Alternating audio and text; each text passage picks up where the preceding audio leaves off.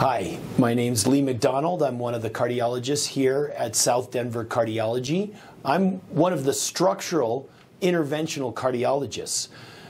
What that means is I take care of patients who have different problems with their heart, problems with valves, problem with chambers of their heart.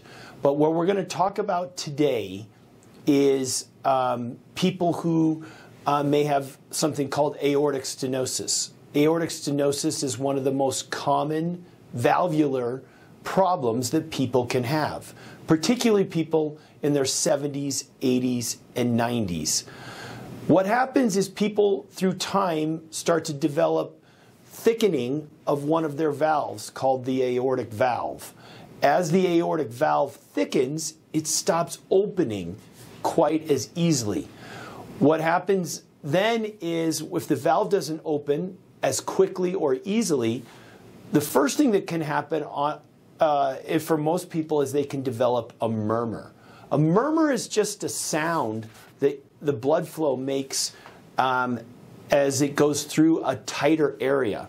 The way I like to describe it is if you're out in the garden and you're using your hose and the water is going just fine, it just makes a clear sound. But if you make a kink in that hose, shh, you can hear that little noise if you kink your hose. A murmur is somewhat the same thing. If there's a little narrowing or something that's changing the blood flow, we can hear that with our stethoscope. So sometimes the very first time that we know something is going on with one of your heart valves is we can hear, a doctor hears a murmur. The other thing that can happen is that people can develop symptoms from a heart valve that has a problem. Aortic stenosis being the most common valvular problem that people can have has some cardinal symptoms that we want people to watch for. The cardinal symptoms are shortness of breath when people are trying to do things. Say, for instance, you normally could take a 10-minute walk and you felt great. Now you notice, I can't walk 10 minutes anymore. I have to stop after a few minutes. Those are things, or I used to be able to walk up the stairs. Now I can't walk up the stairs easily. I have to stop halfway up. These are things where people start to develop these symptoms. It can be a significant symptom of a heart valve problem, particularly aortic stenosis. The second cardinal symptom or common symptom that people can have is chest pains. As cardiologists, we talk to a lot of people, and there are different reasons for chest pains, but one of those certainly is a valvular problem. And then the last cardinal or common symptom from aortic stenosis is dizziness or passing out. We know that if people start to pass out because the valve is not opening enough, this is a very serious situation.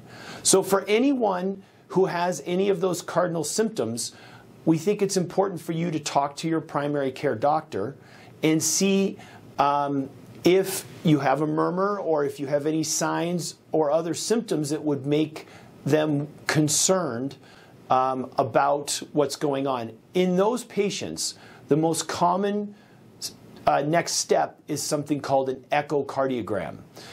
Echocardiogram is different than an EKG. You've heard of an EKG where people have those little squiggly lines that are made.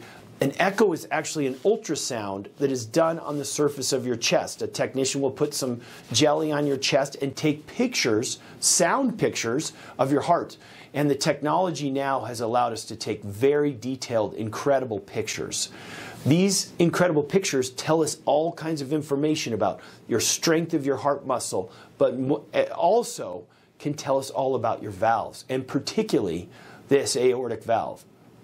We know then we can measure how fast the blood is traveling by this valve to really grade how severe the aortic valve problem is. In people, we usually grade that as mild, moderate, or severe. For people with severe aortic stenosis with symptoms, we know this is a serious, life-threatening medical problem. The estimated survival for someone with severe aortic stenosis and symptoms is less than 2 years. That's worse than any cancer that has spread, metastatic cancer that we know. So this is a very serious, life-threatening situation. The one difference, I think, between this and a lot of those cancers is we have a cure for this. We have a cure for aortic stenosis, and that's a new heart valve. There are two ways that we can place heart valves. One is open heart surgery, and that was the way that it was done for many, many years. And for some people having valvular problems, open heart surgery is still the right choice. But for many people with severe aortic stenosis now, there's a new procedure over the last decade called TAVR, transcatheter aortic valve replacement, that allows us to do this procedure while you're awake but sedated. Through a tube in your leg, we can go in and replace the valve with your old valve by pushing it out of the way and placing a new valve inside of there. This is one of the biggest revolutions, new technologies that has really taken cardiology by storm, and also really all of medicine.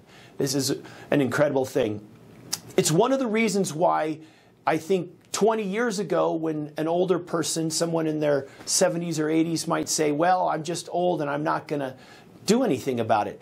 That's not the case anymore. Given this technology is so applicable and we can use it in so many different people, I think it's really important for people to talk to their primary care doctors, because an echocardiogram may diagnose this.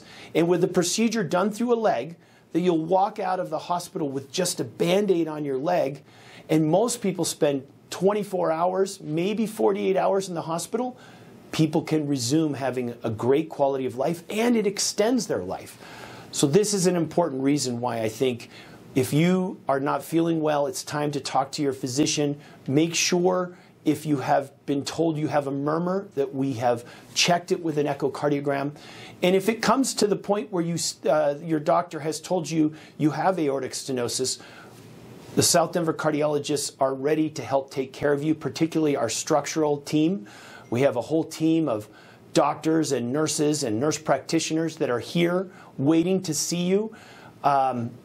We have a team working to work people up for this, and as I mentioned, many people going for these procedures and then living great lives and enjoying their lives and the time that they have. So I think it's important, again, that if you have a problem, we want to see you, and we want to see what we can do to help.